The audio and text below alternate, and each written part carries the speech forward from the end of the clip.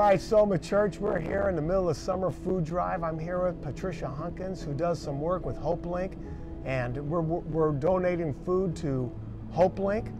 There's a huge need out there. Patricia, how has Soma Church done the past couple of weeks? So the last 2 weeks we brought in about 150 pounds of food, which has been really wonderful. I brought it last Tuesday and was able to put it out on the shelves, and it was gone in a matter of hours. So it's very much needed this time of year.